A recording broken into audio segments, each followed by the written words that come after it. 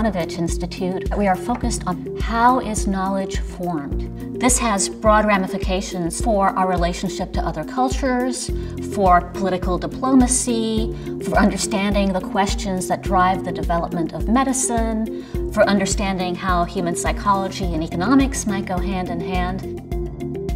It's a narrow question with very big implications.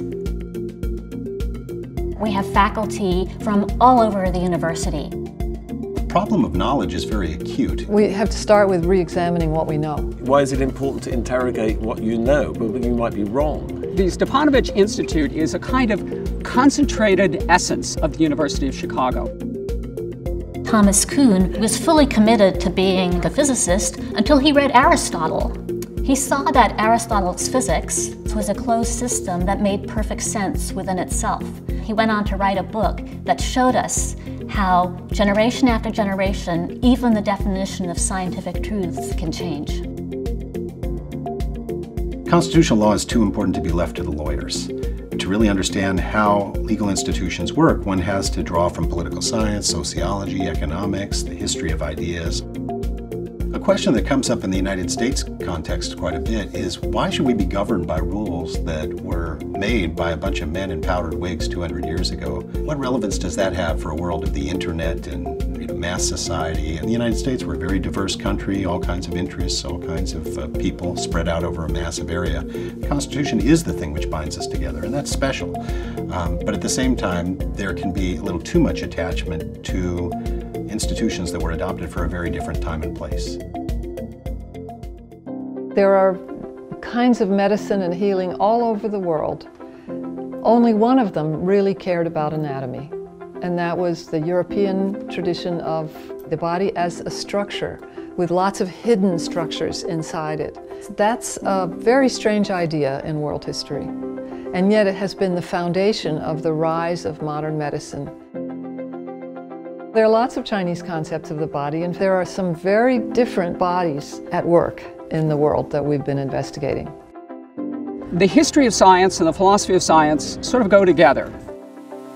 How scientists come to the theories, the demonstrations, the evidence that they purport to have. So I became interested in Charles Darwin and how the theory that is manifest in The Origin of Species came to be developed.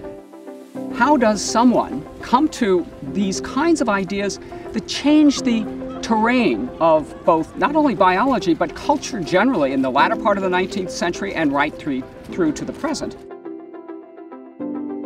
I've been interested in how the Chinese have reacted and still are reacting to the great Western political and classical texts. I've become very interested recently in the concept of the citizen, a concept that we take for granted in the West because it's 2,500 years old. This was not a concept in classical Mandarin texts. How is that possible? And what does it say about the ways in which we might be blind to what another culture knows or believes it knows? Africa is left out of these grand narratives of kind of world economic development. So I work on long-run economic development, just trying to understand why is it some countries are just much more successful economically than others. What's interesting about Africa, it gives you a powerful way of kind of challenging, what you think you know about development elsewhere in the world. The research in Congo is trying to understand, in some sense, the sort of the causality between do particular types of people create particular types of states, or do particular types of states create sort of particular types of people. So whether people really internalize this rule-creating aspect of states. The University of Chicago is such a great place, and it's absolutely the right context for an institute like the Stevanovich Institute. We have a very wide global footprint. We have centers in Beijing, Hong Kong, Delhi, and many other places in the world. The Stevanovich Institute can create a community of scholars. It's on a scale of ambition which is one order of magnitude up, even from normal kind of interdisciplinary research endeavors.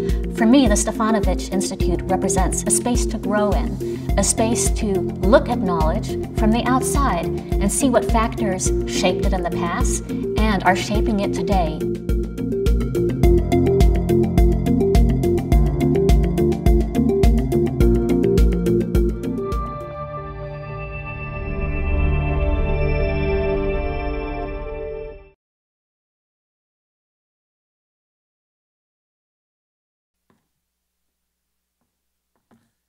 Welcome. I'm Eric Isaacs, the Executive Vice President for Research, Innovation, and National Labs at the University of Chicago, and I want to thank you all for joining us for tonight's program. This event is the latest installment of our Discovery Series, which is designed for a broad audience to include students, educators, members of our community to learn about groundbreaking research that goes on here at the University of Chicago, both scholarship and scientific discoveries and their benefits and to society. The series will provide audience members with the opportunity to interact with the exceptional scholars that you'll hear shortly in a question period at the end of their presentations. At the University of Chicago, scholars and scientists work across disciplinary boundaries and tackle global challenges in medicine, economics, the environment, education, and energy, and more. And their work has led to many breakthroughs from cancer, understanding the connection between cancer and genetics, evaluating the impact of social programs on the economy, and developing tools to produce reliably excellent urban schooling. Tonight's presenters are University of Chicago faculty and they're members of the university's Stevanovich Institute on the Formation of Knowledge. I'd like to note that we have with us Steve and Ashley Stevanovich tonight, so welcome. Although the series typically explores major scientific advances, the Institute scholars will present a program that explores a broader set of questions around knowledge. The work conducted by these scholars, who will take the stage shortly, helps us to better understand both the world around us and how we see ourselves in it. By investigating what we know, the facts we use as the foundations for both our research but also our daily lives, we broaden our perspectives, engage more creatively, and perhaps bring to our own work additional truths that can help us advance in exciting directions. The Stevanovich Institute was established in 2015 to unite scholars from many different fields to study the process of knowledge formation, the transmittal of that knowledge from antiquity to present day, and to explore how this history of this knowledge shapes our world today. The Institute functions as a research laboratory and incubator for University of Chicago faculty, visiting scholars, and offers support for affiliated PhD students and postdoctoral scholars. So tonight our moderator is a scholar and a teacher, best known for his contributions to the history of science and evolutionary biology. Bob Richards is the Morris Fishbein Distinguished Service Professor of History of Science and Medicine at the University of Chicago.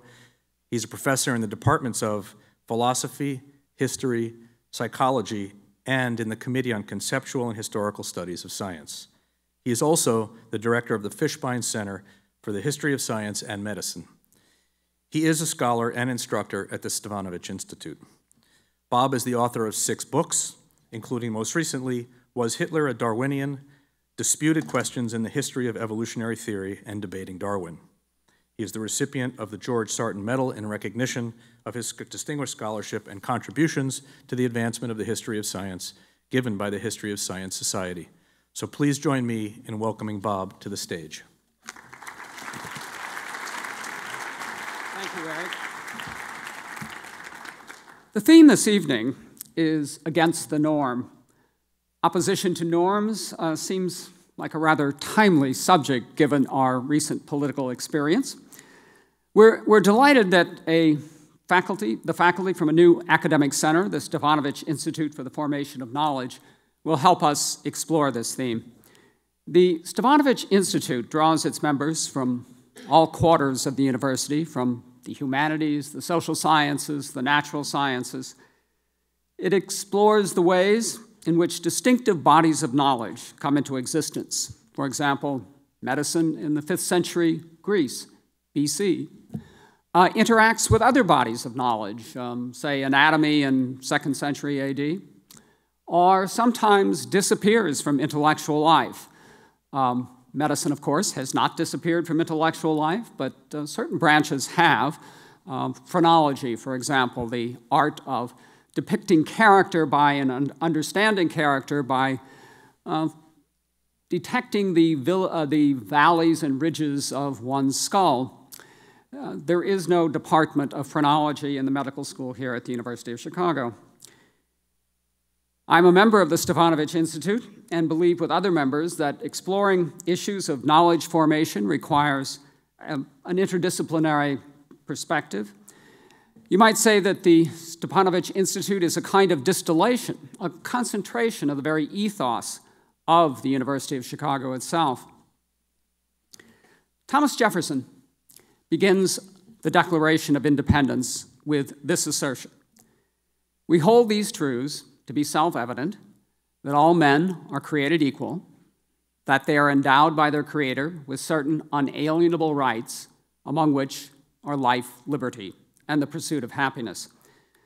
Jefferson expressed a norm, a presumptively absolute truth concerning the nature of human beings, that they have intrinsic rights, and the source of those rights comes from a divinity. But this Enlightenment view needs to be placed within the historical context of the 18th century, just as our discussion of norms this evening will require putting that concept within the context of contemporary intellectual and cultural life. The research of our assembled faculty will help us do this. Their studies allow us to put the question: are forms of government constructed in light of the concept of a pre-existing human nature that has intrinsic rights, or do governments create those rights and confer them on their citizens, such that at different times and different places, different rights will be assigned, or sometimes no rights at all? We have 4 presentations this evening concerning norms. They'll each run about 10 minutes. After the last presentation, I'll call our panelists back to the stage and put a question to each of them. These questions are designed to allow you to formulate your own questions to pursue these issues. And after they have answered those questions with clarity, distinctness, and sharpness, then we'll open it up to the floor. Our first speaker is Shadi Bartsch-Zimmer. Shadi is the Helen A. Regenstein Distinguished Service Professor of Classics and the director of the new Stevanovich Institute for the Formation of Knowledge. Shadi is the author of 5 books and is currently producing a translation of Virgil's Aeneid.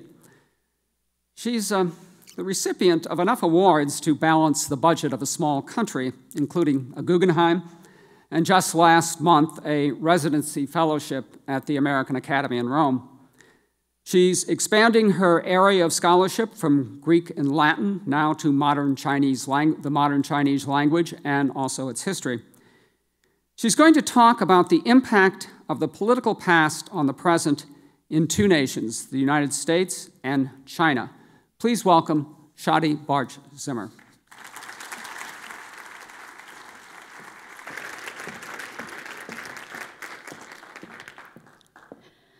Good evening, everybody. We've had a very strange electoral year. It remains to be seen what the ugliness, excuse me? Oh. It remains to be seen what the ugliness of this year's political rhetoric will do to the presidency in general and to future elections. However, one thing seems certain. Out of this 2016 election, a clear winner has emerged. I don't mean the Democrats. I don't mean the Republicans. I mean the CCP, the Chinese Communist Party.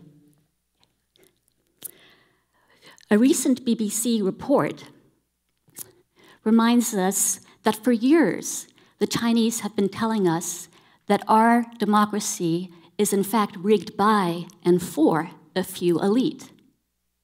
Now, one of the presidential candidates has said the same thing. For years, we have been complaining that the Chinese throw their political enemies into prison. Now, our presidential incumbent has said that if he takes office, he will throw crooked Hillary into jail. The Chinese are having a field day with all this.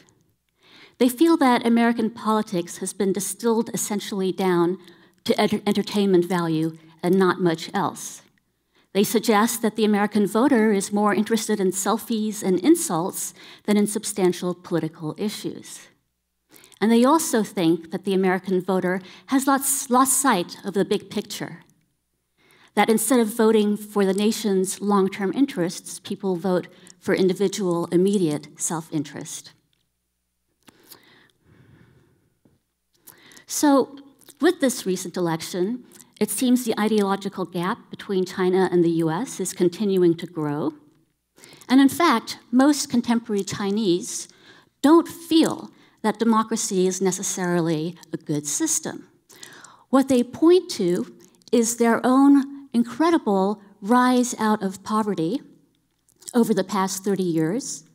And they suggest, probably correctly, that if China were a democracy, it would not be able, in fact, to have doubled its standard of living every 10 years for the past 30 years. A 2013 Pew Global Attitude Survey reported that when Chinese were asked how happy they were with their government, 85% responded very happy, and when Americans were asked the same question, only 31% answered in the affirmative. So everybody thinks their own system is the best. But what's even more striking is that both sides also feel that their own system is the morally better system as well, not just the more efficient system. In 2013, the New York Times published an article that consisted of a document leaked from the CCP's inner corridors. It was a document simply called Document Number 9, and in it, the party leaders listed the 7 great evils that they thought plagued the West. This document is very startling to us. Among the 7 great evils, we have freedom of speech, human rights, the right to political participation. How can this be? Is this document a joke? Now, I grant you that one can be very cynical about this document, and one can see it as a move by the party leaders to keep Western ideas out of China. And certainly, there are all sorts of problems with corruption in China and with the new cult of the person at the head and so forth. But I submit to you that there's something else behind this document, that there's a part of it that reflects thousands of years of Chinese thought, and that that part of the document is not at all cynical, it's actually very heartfelt. In other words, I'm suggesting that today's political rhetoric, both in the US and in China, is actually influenced by centuries and centuries of thought, not just the past 50 or 100 years of political debate.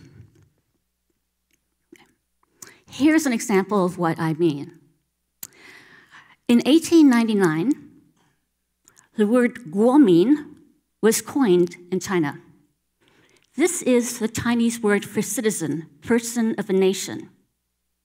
It was not coined until 1899, a concept that we've all lived with and that we consider a norm among human beings. The man who coined this word, Liang Qichao, was a journalist and a scholar who had read widely in Western literature and who was keen for political reform in China. Unfortunately, when he published his work in 1899, China was still under the dynastic system, and the Emperor Dowager was not particularly keen on having Western ideas proliferating her dynastic system. So Liang Qichao had to flee for his life off to Japan.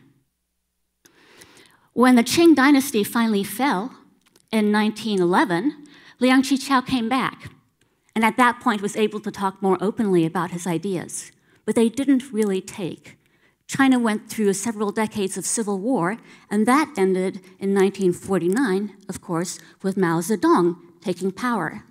And inasmuch as he was effectively the main or sole ruler of China at this point, there are some similarities between the Communist Party and the old dynastic system. Now, contrast the history of the West.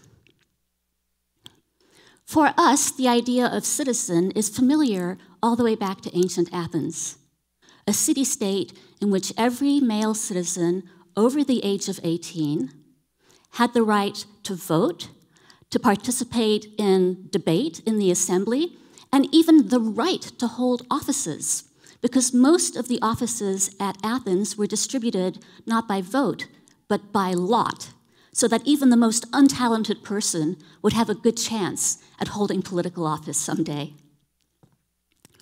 Not all the ancient Greeks thought this was such a great idea.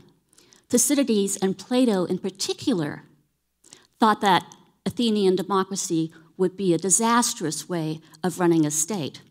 But even they agreed that while they didn't like direct democracy, still the most important thing any male human being could do was participate in his own political system. This gave meaning to life. This was the most important ideal. You're probably all familiar with Aristotle's famous quotation, "Man is a political animal."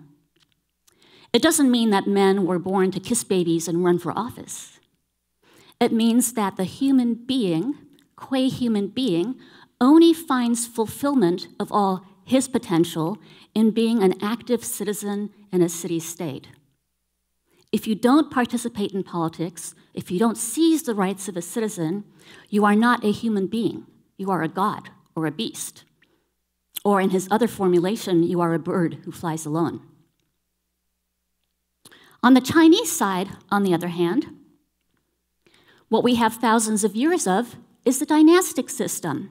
And obviously, in a dynastic system, your average person can't decide to participate in politics unless he or she was born into the ruling family. There was a court of elites who studied Confucian texts. There was the emperor and his family, but there were no mechanisms in place for political participation. As such, the need for a concept like citizen simply wasn't there. In fact, the Chinese thinkers of this era, like Confucius and Mencius, avoid talking about politics or the rights of the citizen in their discussions of what human beings should do. Instead of focusing on the rights of the citizen, what they focus on instead is the duty of the good human being. What makes a human being moral? And the answer to that question was certainly not participating in the emperor's court. It was showing respect and love to your parents and to the emperor, revering your ancestors, and most of all, knowing your place in the hierarchy. Confucius felt that social harmony depended upon people knowing their place in the hierarchy, and that as soon as people tried busting out of their natural position, the state itself would be in danger of collapse. A very different view of what is morally good than in the West. These thoughts and influences have continued down to the present day in China, just as ours too have continued down to our day. So, for example, just last year, a museum of filial piety opened in Sichuan. And people were encouraged to go to experience what it really meant to properly revere your parents and your ancestors. Some Chinese companies even insist that their employees donate a portion of their salary to their parents every month. This ideology is well and strongly in place. On our side, we continue to focus on the rights of the citizen. We want rights. We believe we have the right to be happy, the right to be rich, the right to have our dissatisfactions addressed. We so much believe in these rights that it may be that Donald Trump came to power on the back of such beliefs. We've certainly traveled a long way from the much more restricted views of our own founding fathers, some of whom, at least, were very skeptical about democracy and everybody having rights. You probably also know this famous quotation from James Madison in Federalist Papers number 10. I'll just read the first part. "Democracies have ever been spectacles of turbulence and contention, and have in general been as short in their lives as they have been violent in their deaths." That could be Xi Jinping saying that right now. So, what do I want us to take away from this extremely brief look at the past and present of China and the US? I want us to think about how it's very difficult to step out of the shadow of our own history of thought and to look at it from the outside. It's very difficult to be what one might say is somebody who recognizes their own context and can see it as not necessarily natural. As we on our side are talking about rights, on the other side, the Chinese side, it seems that some of the old Confucian values are back with a vengeance. We have nationalism on the rise under Xi Jinping, a way of thinking that really privileges the good of the entire nation over the right of the individual. People come together to support activity in the South China Sea or to criticize Taiwan. People are happy to get wealthier, but they're not particularly interested right now, at any rate, in exercising those rights. They feel they have bigger fish to fry. So speaking of fish, my point is that we should try to see the water that we swim in instead of taking it for granted, or worse still, not seeing it at all. It's not clear whether democracy is a universal aspiration or merely a culturally rooted practice. But I think that as soon as we learn to ask that question, we are in a different place. We're in a place where we can relate more closely and with greater intelligence to our political other. Thank you.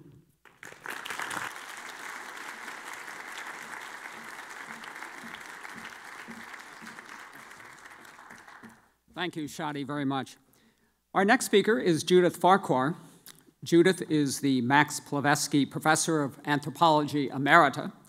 She does research on traditional medicine in China, popular culture, and everyday life.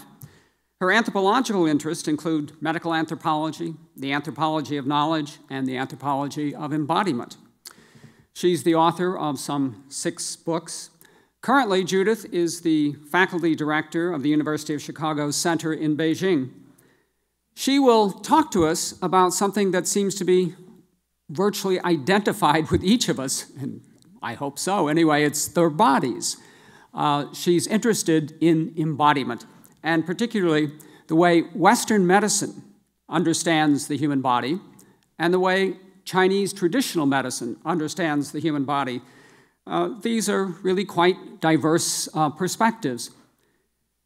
I think we're inclined to say they both can't be true, but Judith will help us reconcile these differences, I assume. Please welcome Judith Farquhar.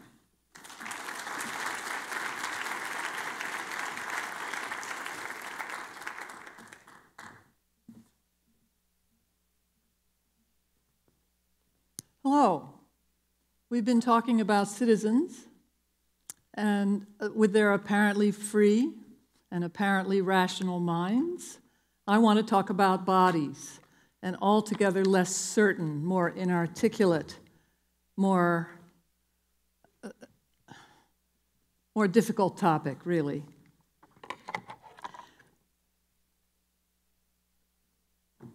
And the way that I want to start talking about bodies today is by talking about the frozen shoulder that I had some years ago. Some of you have had this, I bet. It's a very severe pain in your shoulder that doesn't go away. Ibuprofen does not help. And you cannot raise your arm very far above your head. Well, I decided after a month of agony to seek out acupuncture treatment. And I went to see my friend Jun Wang. But I think before I tell you about Jun Wang, I should explain about acupuncture. It's a logical practice that works on things that we tend to think don't exist. The meridians, or the circulation tracts that run over the surface of the body. Fred here has the 12 major circulation tracts marked on his plastic body. So I went to see Jun Wang, and she put needles in several parts of my body, but not, fortunately, my frozen shoulder. That would have been very painful. She put needles in my lower arms, in my lower legs, and in my head. Once I was comfortable again, she said, "Okay, Judy, let's raise that arm." I raised my arm above my head, I had no pain in my shoulder whatsoever. And the amazing thing was that at the very same moment, that very familiar pain appeared in my shin at the position of one of the needles that Jun Wang had placed. I was dumbfounded. I couldn't believe it. I said to Jun, "Oh my God, the tracks are real." Now, I had been working on Chinese medicine for over a decade by this time, and I thought I had been working in a very respectful way, taking very seriously all the things that Chinese doctors work on, all the techniques that they use, and yet I needed to have that direct experience of a kind of flow in the body in order to accept the reality of the meridians. What did I learn from that experience? One thing I learned was that even when there are not visible structures, there might be functional pathways. So on Fred, for example, I could trace from the point where I was having such terrible pain in my shoulder, I could trace a pathway of action across his face, down his side, to the right shin. And this would all make perfect sense if you accept the existence of the functional pathways of the meridians. Now, functional pathways is kind of an elusive concept, I think. So I thought I would step back a moment and talk about the body I thought I knew when I went to see Jun Wang. That body is the anatomical body, the body that some of us put together when we were kids with our Visible Man kit. This is a body that's full of discrete objects, and it's structured. It stays in the same, everything stays in the same relationship to everything else for a long time. And it's founded on a long history in the West, in Europe, of anatomy. Anatomy based on the dissection of the human body that resulted in detailed drawings of bodies that were studied by teaching physicians and their students, and that depicted the visible structures of the human body. Now, when I look at these anatomical representations of human bodies, I often remember something that my Chinese medicine teachers in the early 80s in Guangzhou would say to me. Trying to explain the difference between Chinese medicine and Western medicine, they said, historically, Western medical knowledge has been based on dead bodies. Chinese medicine, on the other hand, always learns from living bodies. I thought this was a rather profound remark, but looking at this clinical encounter, we can ask, how actually does the Chinese doctor learn from a living body? What kinds of technologies do they have to understand what's going on with bodies? Well, the body that the Chinese doctor works on is interconnected. So, for example, the 12 major meridians on Fred start at the head. Many of them start at the head. They go down the arms. They go down the body. A number of them end in the feet. They make a U-turn, and they go back the other way, so that it's very possible to influence remote parts of the body from different access points, so that you can actually start somewhere and in the end get everywhere. This is why people often call the Chinese medical body holistic. This is a diagram from foot reflexology, which is a rather bizarre subdiscipline of acupuncture, and it involves massaging the feet to reach the different organs and the different spaces in the whole body. Now, has any of you had a foot massage in China? Yes, we have several. Okay, I have, and I found it very comforting and relaxing at first, but then the technician hit a point on my foot, which really hurt, and I said, ow, and she said, aha, you have chronic digestive problems. And I had to admit that I do. So what could I do about this, about my chronic digestive problems using foot reflexology? Well, I could use my handy-dandy home foot reflexology therapy kit, right? I could put those little boards on the ground. I could take off my shoes, which I'm not going, oops, they're backwards. I could take off my shoes, which I'm not going to do, and I could stand on these things and shift my weight around and give myself a fairly effective massage and gradually learn to feel the effects in the rest of my body. I didn't take my shoes off because it really hurts, and I've never learned to do it. Nevertheless, it's much more important for Chinese medicine to talk about the pulse, though. Every Chinese doctor always takes the pulse of every patient who comes to see him. Now, he's not just counting the beats of the pulse against his watch. He's palpating the whole area of the wrist, and he's feeling for qualities. He wants to figure out if the quality of the flow is rough or strident, sluggish, deep, shallow, hectic. There are 28 standardized pulse qualities in modern Chinese medicine. And the pulse-taking doctor can tell something about the quality of the dynamics of the whole body from his palpation of the pulse. I want to finish by talking about my old friend Caroline, who late in her life experienced in Maryland a serious illness which she thought of as total digestive and intestinal collapse. She had a very hard time getting her symptoms under control with her general practitioner, so she tried an acupuncturist. And eventually, they did manage to get the symptoms under control. When I asked her about it later, she said, Chinese medicine is different. You have to pay attention to your body. The changes it makes are subtle, and it takes time. In this process, she said, I learned things about my life that I never understood before. Now, I think that Caroline's story is also a part of medical history. It can remind us that we don't have to just know the body as the visible man anatomy body. We don't have to just know the body as what we see in the mirror in the morning when we're wondering about whether our clothes fit properly.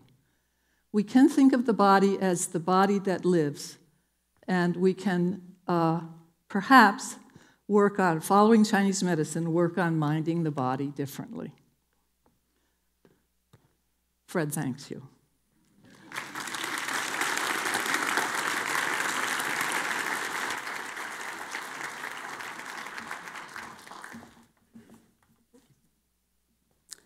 Thank you, Judith. Our next speaker is Tom Ginsberg. Tom is the Leo Spitz Professor of International Law and Professor of Political Science. Two of his books have taken top prizes from the American Political Science Association. His most recent book is entitled The Economics of Judicial Reputation.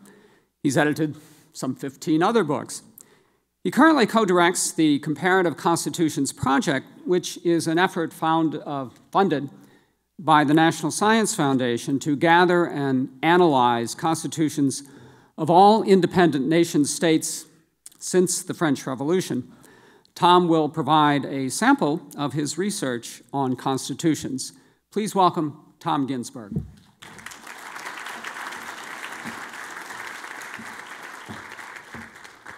So from the body to the body politic. The great political theorist Frank Zappa once said that in order to be a real country, you needed two things. You needed a national airline, and you had to have a national beer. You might be able to get away without the airline, but you definitely needed the beer. These days, to the list, one would have to add a national constitution. For countries, as they emerge on the world stage, will typically, as one of their very first acts, adopt a new constitution. South Sudan, the world's youngest country, did this on the very first day of their independence in 2011. A constitution is a kind of a product that embodies the fundamental values of the people, that provides a blueprint for governance, and announces on the world stage that we are indeed here, that we are indeed a country. One way to examine the emergence of this norm is to look at data, such as that gathered by my colleagues and I at the Comparative Constitutions Project over the last few years. The top line in this figure shows the number of independent countries in the world since 1789. And you can see that that number has increased. It's about 4 or 5 times what it was in 1789. The dashed line indicates the number of countries that have what we could call a discrete national constitution, a single document. And the interesting thing is that over time, those two lines converge, so that by about 1950, there's certainly a norm that to be a country, you need a constitution. The other thing the figure shows us is the number of constitutions adopted in any given year, given by the bars. That ranges from 0 in some years to more than 20 in others. The interesting thing here is that you can see that constitutions, the quintessential embodiments of national sovereignty, actually come in waves. And these waves tend to follow great international conflicts. So the end of the Cold War, the end of World War II, decolonization, these major transnational events shape the production of national constitutions and trigger their rewriting. One reason there are so many national constitutions is that they tend not to last very long. This would have pleased, actually, our founding father, Thomas Jefferson, who thought, in some sense, that constitutions ought to be rebooted every generation or so. For Jefferson, the dead should never govern the living. And he thought, as a radical Democrat, that each generation had to choose their own institutions. Many said, look at constitutions with sanctimonious reverence and deem them like the Ark of Covenant, too sacred to be touched. They ascribed to men of the preceding age a wisdom less than human, more than human. This is what he wrote in 1816. He was the man of the previous age. And so he himself had enough awareness to question his own handiwork. On the basis of this theory, he argued that all laws and all constitutions should expire automatically after a period of 19 years. He calculated this based on European life expectancies of the time, and it was the period, by his calculations, in which a new generation would replace a prior one. Through this mechanism, he thought that each generation would choose their own institutions, and that this would somehow lead them to adopt them on the basis of a democratic principle, but also, critically, allow them to update the institutions. As society changes, as technology changes, he thought institutions and laws had to change as well. Now, most countries seem to have followed Jefferson's advice. The United States has not. But this allows us actually to look at trends in constitutional content over time. What are the trends? Just as we have trends in fashion, we have trends in hairstyle, so there are trends in constitution making and constitutional content. What this figure shows us is for each constitution, represented by a dot, the trend in the number of rights that are included in the Constitution. And clearly one can see that we are indeed, in some sense, in an age of rights, of ever-expanding claims of rights. A Constitution adopted today would include rights that Thomas Jefferson and his colleagues never thought of. Rights to health care, rights to a clean environment, even a right to leisure. In this way, ideas about what rights we have are reflected in fundamental law, but only if there's updating and changing. Constitutional texts are also embodiments of economic ideas. And so in this figure, you can see in the blue line the percentage of constitutions, national constitutions, that make reference to the free market, a number that's been steadily increasing since 1940. In the red line, you can see the rise and then the fall of socialist constitutions. And so constitutions also embody ideas about the economy. Another thing we can look at is God's position in the Constitution. In the 19th century, many constitutions would have been promulgated in the name of God. But as you can see, in the long secular 20th century, God suffered a serious decline in popularity. She seems to be making something of a comeback right now. But the point is that we can look at in these documents for shared ideas across countries about what they tell us about the nature of government and the basis of our fundamental institutions. In this sense, we have to reimagine our image of constitution making. Most of us think of constitutions as made by a bunch of men in a New England town hall, reasoning from first principles to optimal institutions. This is not really how constitution making gets done today. Indeed, one would have to describe it as much more of a transnational process. So if one was to go to, let's say, Nepal, which adopted a constitution last year, one would find all kinds of organizations, the logos of which are on this figure, which would show up to work with the national government in terms of what was going to be in the Constitution, in terms of designing its process. Sometimes these organizations have sort of positioned themselves as general advisors. In other cases, they come to lobby for very specific things. The point is that constitution making now is very much a transnational process. And you might think that this is a kind of a bad idea, that it's an interference with the fundamental right of a sovereign people to choose their own institutions. Realistically, though, the people who are actually drafting constitutions, in most cases, have never done it before, will never do it again, are often not paying much attention, and occasionally are so embroiled in their own partisan politics and partisan passions that they can't ever come to agreement. In such circumstances, it might make sense for the international community, broadly defined, to subsidize these processes in terms of helping to structure them, in terms of providing ideas so that that Jeffersonian updating can be better achieved for the benefit of the population that is going to have to live under these institutions. Now, this image here of Nepal might seem to some of you this week as a kind of warning, right? In some sense, it seems to embody the current state of American politics. And for that reason, I want to spend a minute talking about the United States and the implications of the analysis for the United States. In this image, we have two ancient artifacts. On the right, the 229-year-old Constitution of the United States. On the left, the oldest woman ever to live, a woman named Jeanne Calmette, who died in France in 1997 at the age of 122 years old. Now, they went to her and they asked, what's your secret? How did you live so long? And she said, I smoked till I was 117. I quit, didn't make me feel any better, I went back to it. Her diet seemed to consist of chocolate by the pound, along with some copious amounts of port wine. I guess the point of the story is that very much like the United States Constitution, this might work for her. It's not necessarily a model for the rest of us. If you are a country that is writing a new constitution, you're unlikely to use that of the United States.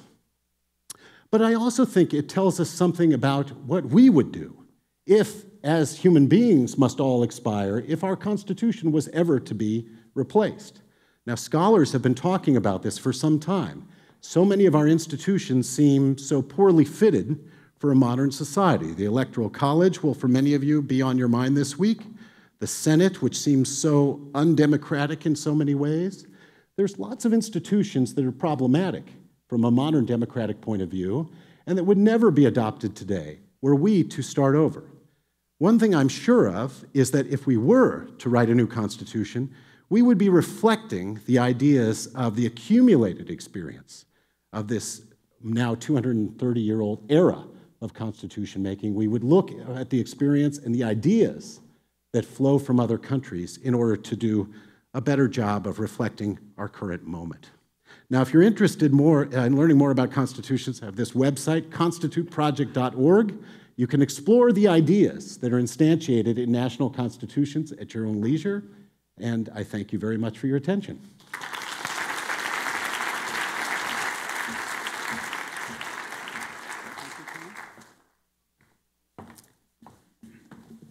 Thank you, Tom. Our final speaker is James Robinson. Jim is university professor in the Harris School of Public Policy. His main research interests are in comparative economic and political development, with a particular interest in Latin America and sub-Saharan Africa. His most recent book, Why Nations Fail, has been translated into some 31 different languages. The Washington Post judged it one of the top 10 books published in 2012. Jim is going to describe a natural kind of experiment occurring in Africa to test the effects of formal governmental structures on behavior as against untutored human impulses. Please welcome James Robinson.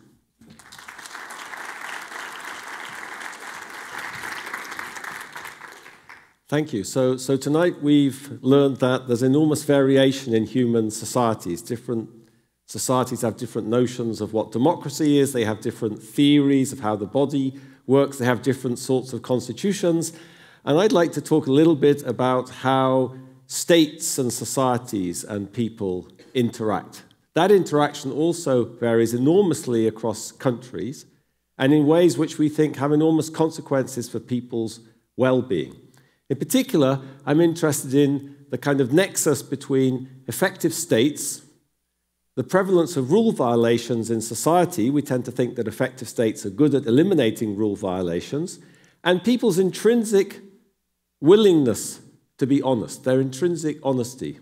Now, this also varies a lot across countries, and it's a relationship that's been interpreted in a particular way by the social scientists and social theorists who've thought about it. On the horizontal axis here, I have a measure of the prevalence of rule violations in different societies. You could think of that as the effectiveness of the state in enforcing the rule of law, eliminating corruption. On the vertical axis, I have a measure of the extent to which, or the proportion of people in different countries that are intrinsically honest as measured by data for an experimental game. I'm going to describe that game in more detail in a little bit. But for the moment, just think of that as people's intrinsic honesty. So you can see, if you look at the picture, that in countries which have effective states, they're very good at stopping rule violations. Sweden, UK, Netherlands, Germany.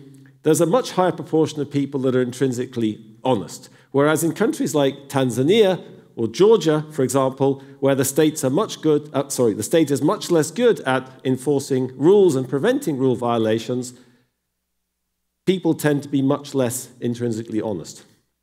Now, the people who've thought about this relationship, such as the sociologist Norbert Elias or the philosopher Michel Foucault, have tended to assume that its effective states create a different sort of people. They create intrinsically honest people. You have a state that enforces the rules, people adapt to that. People internalize the rules. People become intrinsically honest. But you know, looking at that data, there's no reason why you have to read it like that. It could be that people in different societies have different sorts of social norms, different sorts of values, and intrinsically honest people are just better able at creating effective state authority.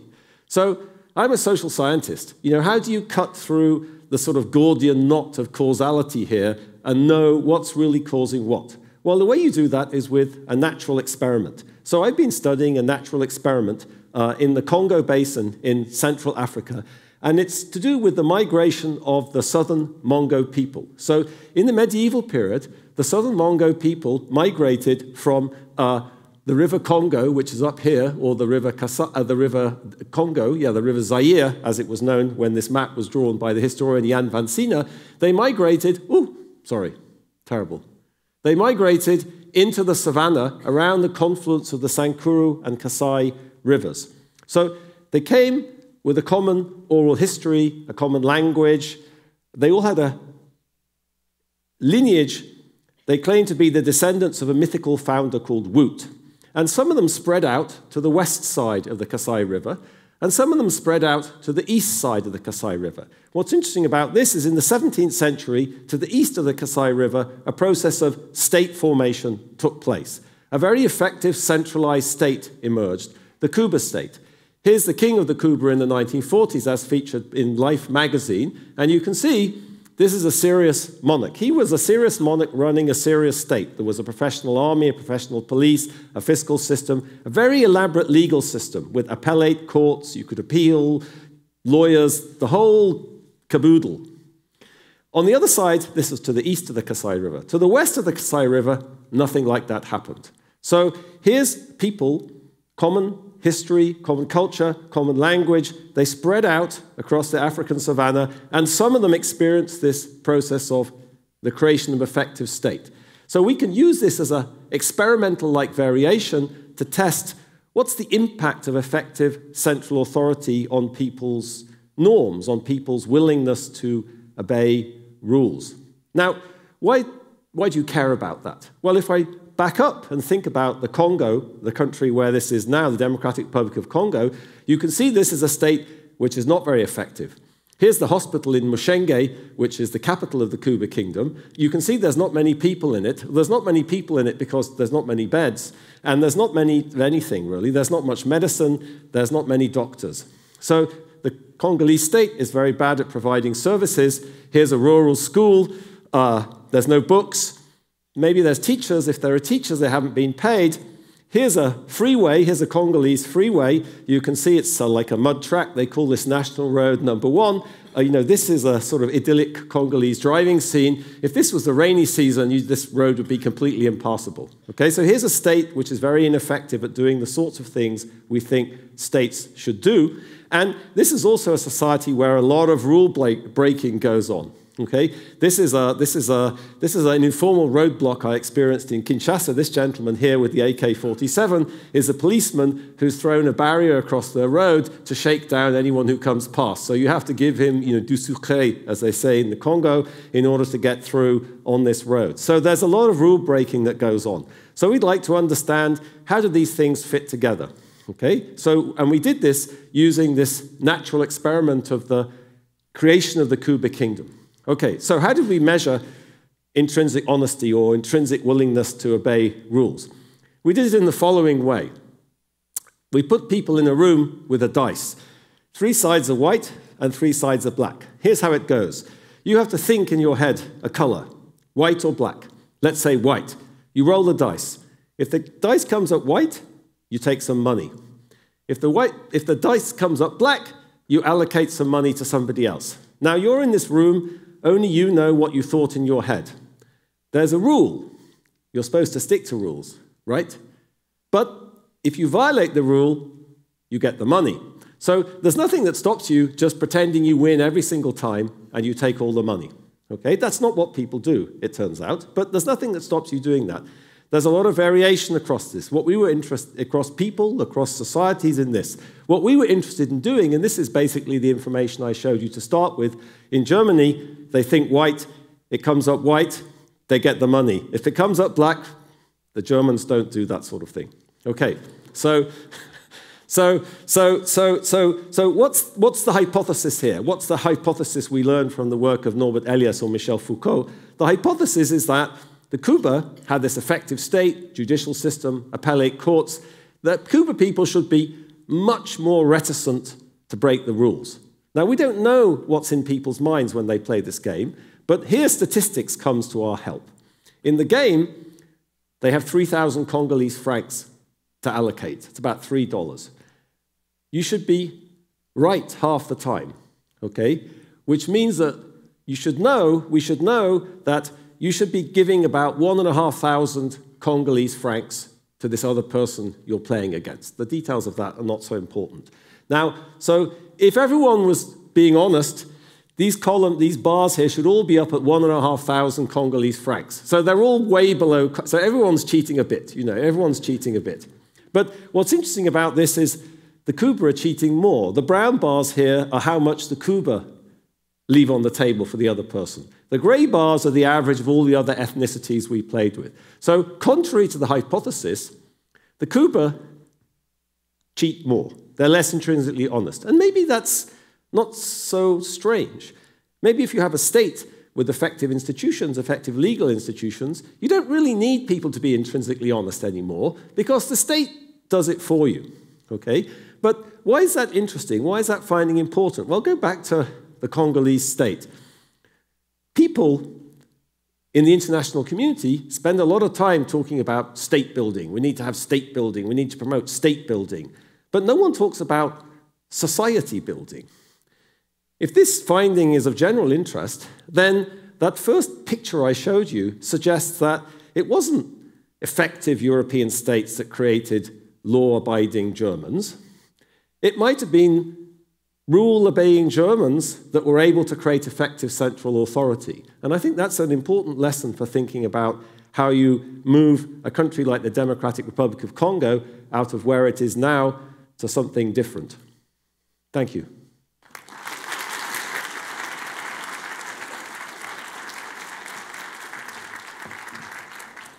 Thanks, James, very much. Now I'm going to invite our panelists to come up to the stage. And I'm going to put a few questions to them. And you might well be formulating your own questions that you would like to ask our panelists.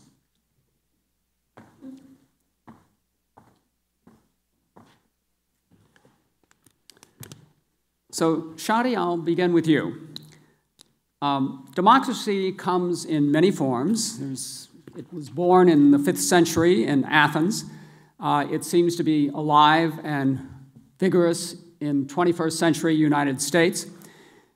And to the naive observer, it looks like it's flourishing and spreading throughout the world. Am I right?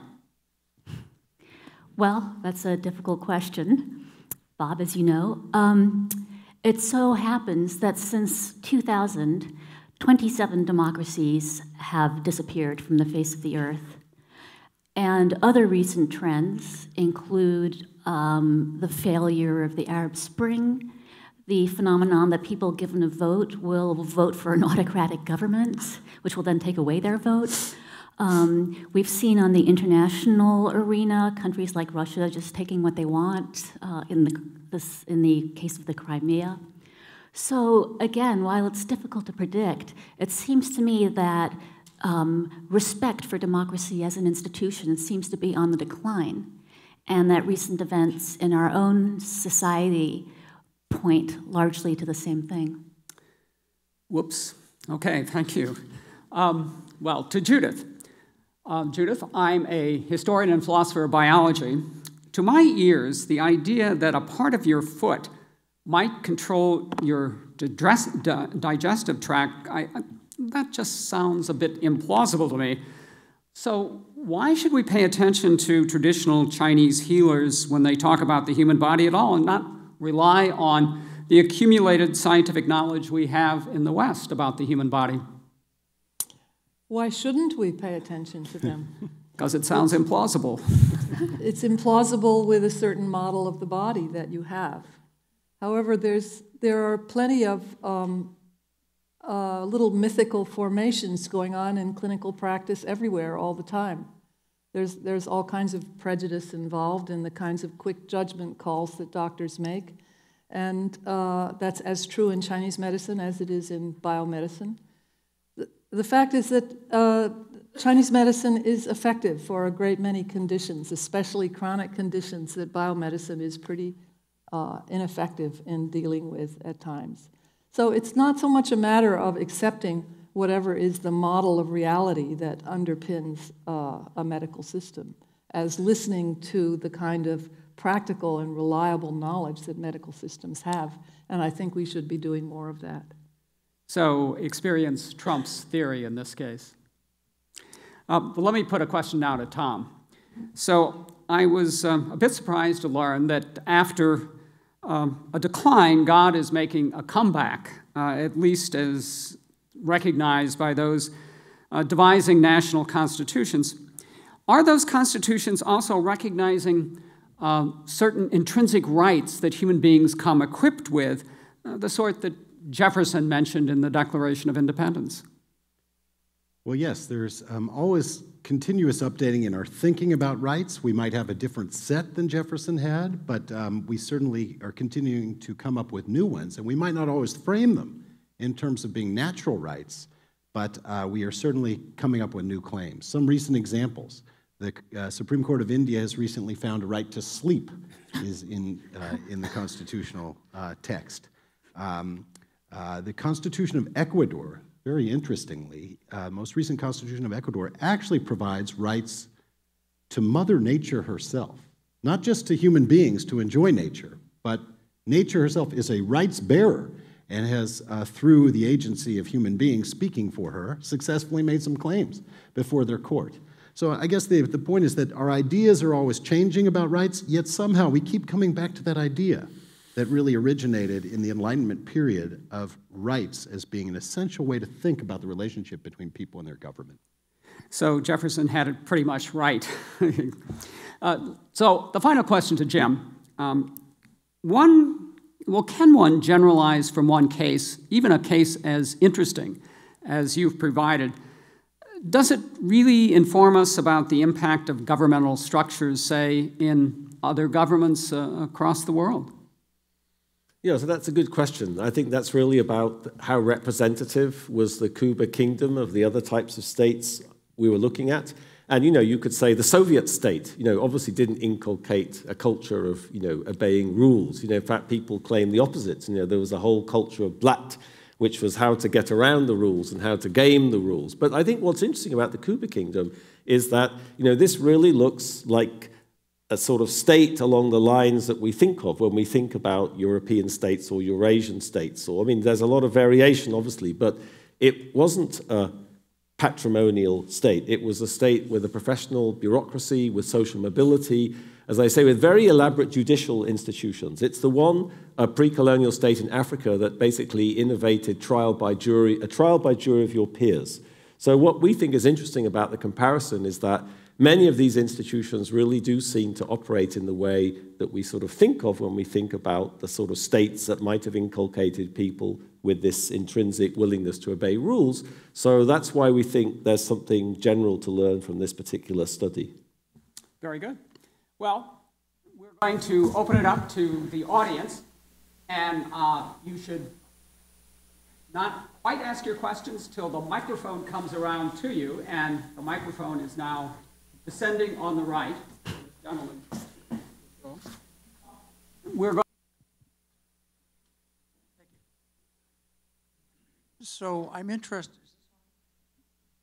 interested in the idea of formation of knowledge and wondering whether cross-cultural contact causes convergence of conceptions, and to the extent that it does, how does it happen if the conceptions start as disparate?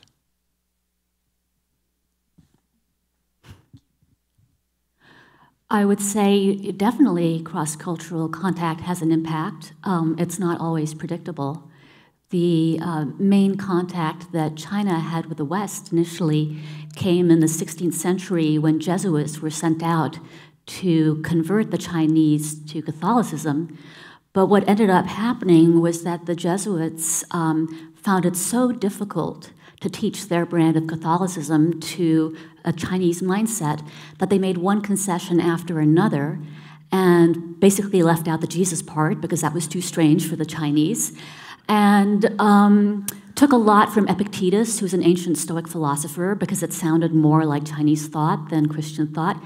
And in the end, one of the leading members of the Jesuit visit, Matteo Ricci, was actually condemned by the Pope for twisting Catholicism into a shape where it was no longer recognizable.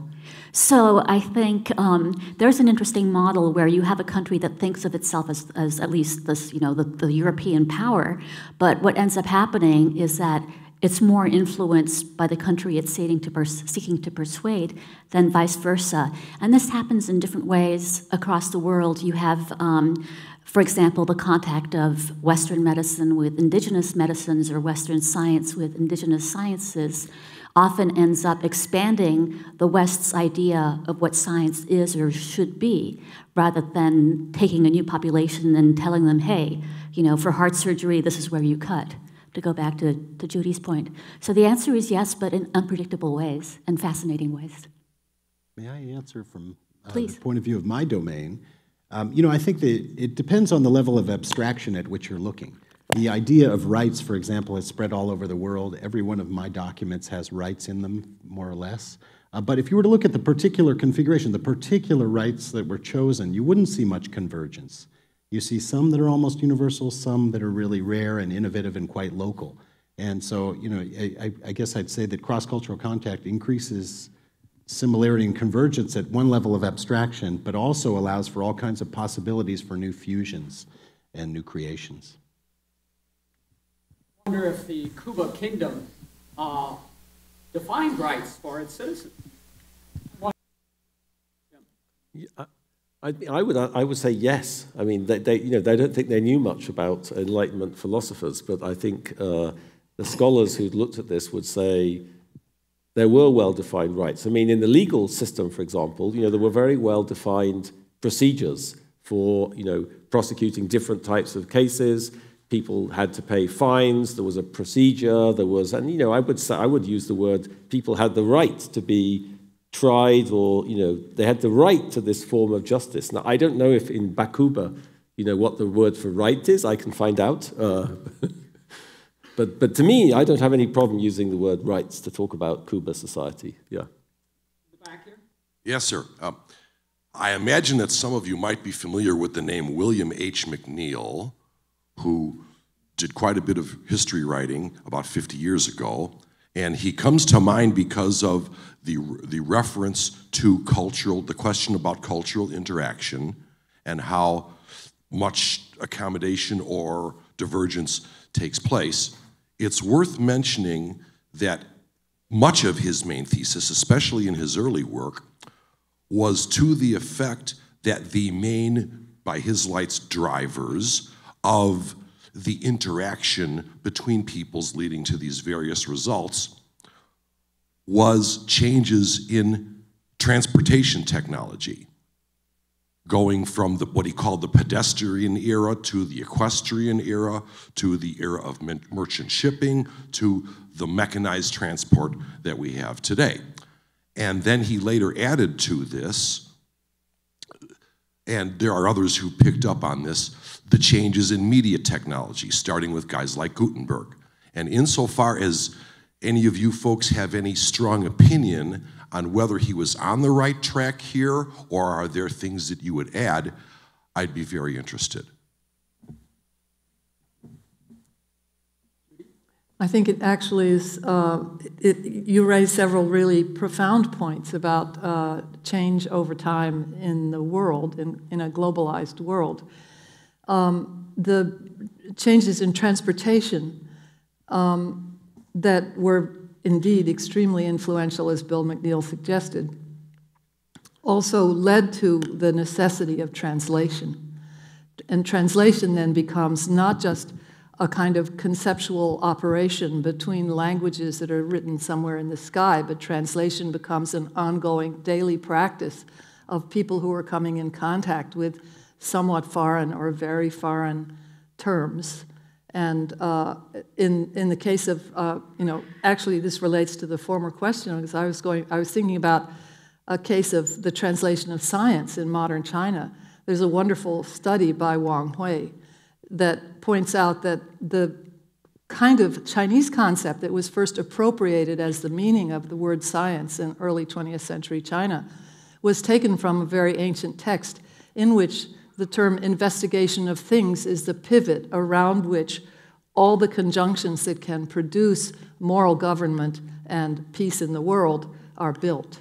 So investigation of things was the pivot that made it possible for the world to have proper sovereignty. This notion of investigation of things was taken up in the 20th century translation of science into Chinese. And at the same time, a word meaning classification studies was adopted for the word science. So we have a kind of putting together a kind of empiricist classification studies with a very ancient idea of investigating things that becomes modern science for China. And his study leaves us with the question, what does science mean in China today then? In the back. Yes, this question is for Dr. Ginsberg. In what way do you find our current system to amending the Constitution insufficient to update it to be practical in today's society? And what would you suggest that we do to begin practically updating our Constitution? Right, so Article 5 of our Constitution has two mechanisms for updating, the one that everyone learns in school of Congress and then 3/4 of the states, and that seems to have not been used very much in recent years, although the current Republican majority is such that if they wanted to do that, they almost could. They're very close. But that seems to have kind of gone by the wayside. Another idea, which we're actually fairly close to reviving, is the idea of a new constitutional convention.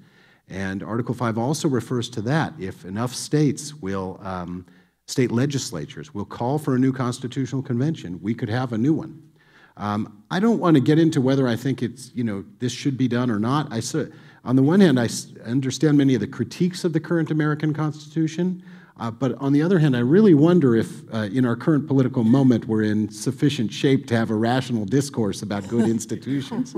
It might be better to just let things evolve slowly, one step at a time, as they have been through other mechanisms, Supreme Court interpretation, congressional interpretation, etc. But it's a great question that's on a lot of people's mind today. Over here on the side. Hi, this is actually for Dr. Robinson.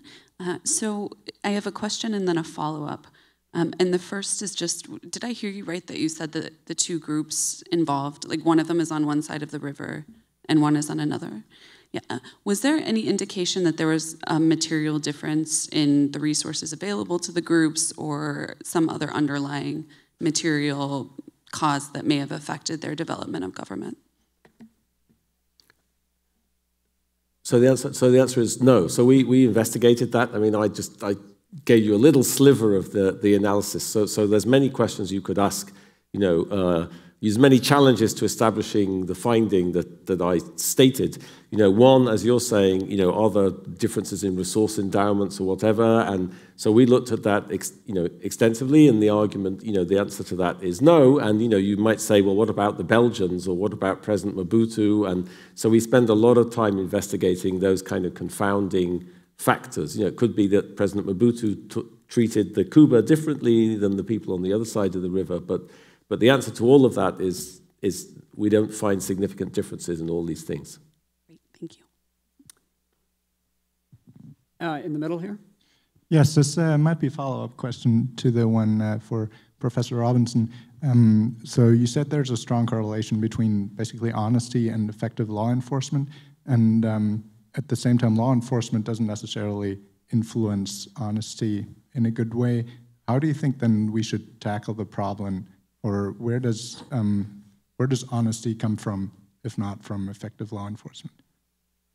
I think the idea is that the state is sitting on top of a society with social norms and particular patterns of expectations about people's behavior, and so we should think just as much about that as we think about that. We tend to think a lot about the institutional architecture of the state, the bureaucracy, the incentives of the bureaucrats, the fiscal system.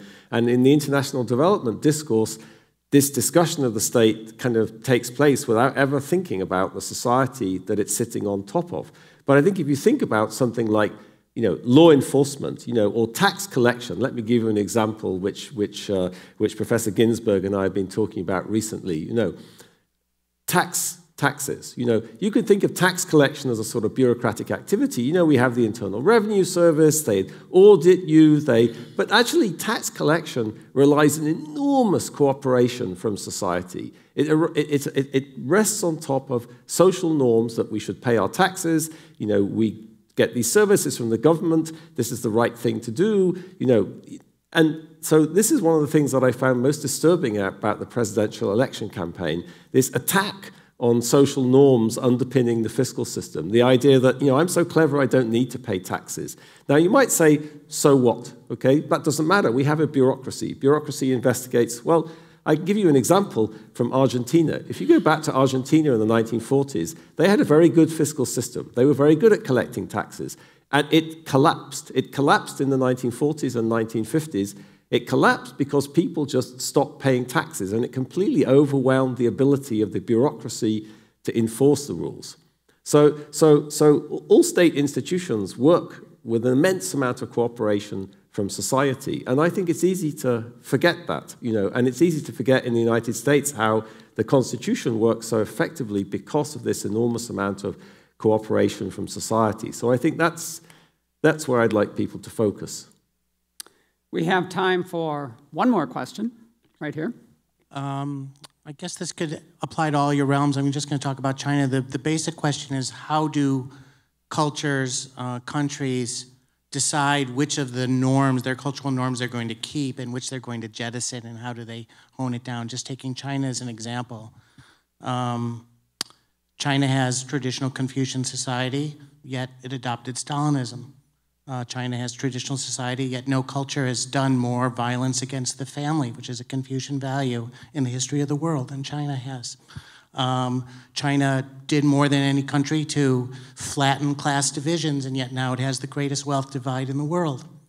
You can put a gloss of cultural understanding on top of that, but China has worked very hard to wreck its culture. It rejected its culture very extremely, and now it's opportunistically asserting it again as a kind of political tool. And it seems like this is something that is also worth exploring. How is the selection of the cultural values that happens in every realm made so that you keep what works for some people and you jettison what's deemed dangerous maybe to the power elite? Yeah, that's a very good question, and a difficult one too. I would answer by focusing on two parts of the question. One is that you kind of made an agent out of China. China decided this and China jettisoned that. But obviously there's no such agent as China. It's particular people with particular interests at stake. In fact, looking to their own self-interest largely at any given period in history that motivate these particular movements in one direction or another. The other point I'd like to make is that I think we all have a gloss of ideology over reality. And while that's certainly true of China, and the things you say are exactly right, I think we'd be hard-pressed to find a place where ideology doesn't blind us to certain kinds of abuses in the system. So, for example, in the US, we're all brought up in schools to think of ourselves as, uniquely democratic and uniquely fair and headed in the right direction. But there are a lot of problems with our system, too. I mean, what is the government doing about the terrible poverty in the inner cities?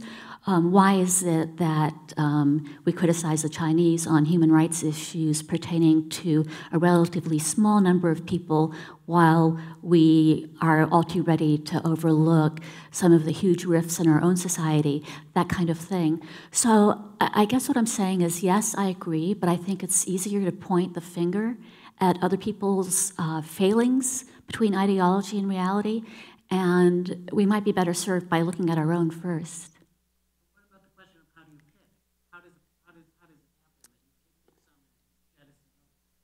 People don't get a choice about culture. There are so many influences, so many forces happening as any great nation, any huge group of people, any population changes, modernizes, responds to the challenges of the present.